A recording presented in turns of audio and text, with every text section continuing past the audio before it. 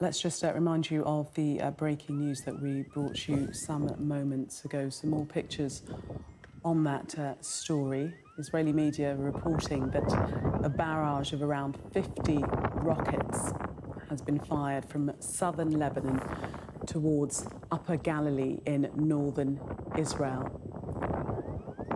So in these pictures, what you can see very clearly is the Iron Dome defense system being activated against that barrage of rockets.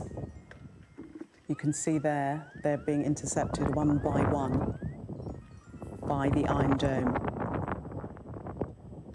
Just to put a bit of context, this escalation in tensions and attacks in the Middle East has been expected following on from the killing of two senior figures in Hamas. We'll, of course, keep you updated on further developments throughout the course of the evening.